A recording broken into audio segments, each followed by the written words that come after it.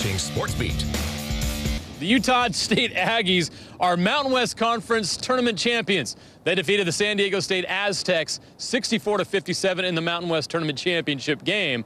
And now the Aggies are have their first tournament title since they joined the Mountain West. And they don't have to sweat out Selection Sunday. That's the best part, because they know now that they're going dancing. Pre-game, I could feel that he was locked in and ready. And obviously he's made such great progress throughout the season, and his confidence has gone up so much. And, to be honest, wasn't a surprise to us because we know that Abel's that type of player.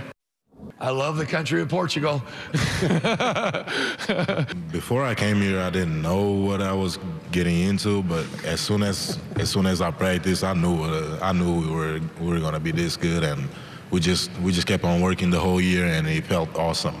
It makes life so much easier playing with him, and we're grateful that the coaches were able to make that late find with him for sure. The Aztecs made a run late to get back within single digits, but the Aggies held them off and were able to complete an impressive run. 10 straight wins, a Mountain West tournament title, and a ticket to the big dance. What a year for a team picked to finish 9th in the conference before everything started. The most rewarding part of that is you see your family, you see your team, and then seeing all the Aggie Nation and Aggie Blue here to support.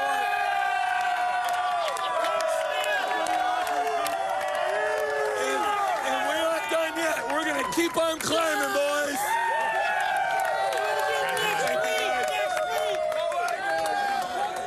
Now to the pro game. The Utah Jazz hosting the Brooklyn Nets before they head out on a 4-game road trip. But the first thing that Jazz had to do was share a message tonight.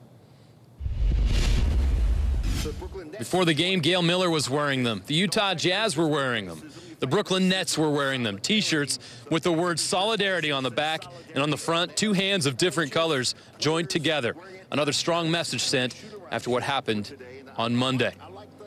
The Jazz fell behind 19-11 in the first quarter. Things looked a little bleak, but then they went on a 27-4 run.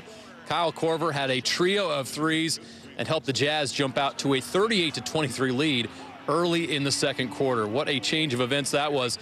Now for some standout plays, and there were several. Ricky Rubio going behind the back to George Niang, who buries the three.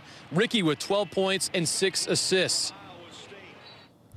Then what a night Rudy Gobert had. Playing sick, by the way. He was throwing up after the game. He made this game his personal highlight reel. Dunking all over the Nets. He finished with 6 dunks. Donovan behind the back. Ricky the oop. Rudy finished. Then Donovan with the no-looker. The arena exploded on that one. And to cap it all off, the putback off the miss from Ricky. Gobert 23 points, 17 rebounds, and 3 blocks. And then there's Donovan Mitchell. He had 24 points to lead the Jazz, 4 made threes, and several moments that can only be described as sorcery. 114-98 the final, 3 straight wins for the Jazz.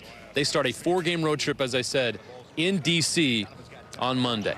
All right, now to Real Salt Lake, and it was a night to forget in the nation's capital for RSL. They lost to D.C. United 5-0. Ugh.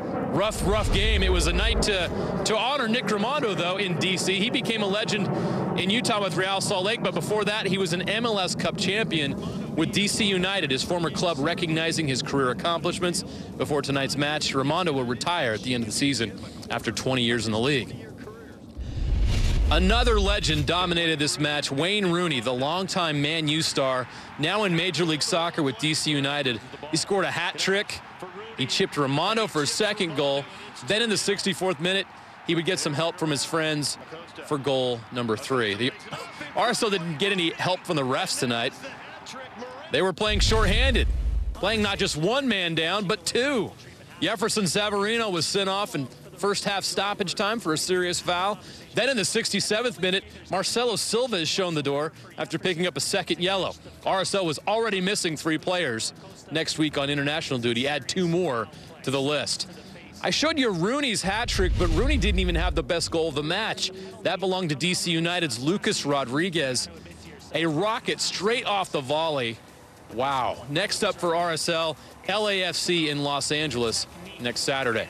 What a day of sports, and congratulations to the Utah State Aggies Mountain West Conference tournament champs, and they're headed to the big dance. Back to you guys in Salt Lake City.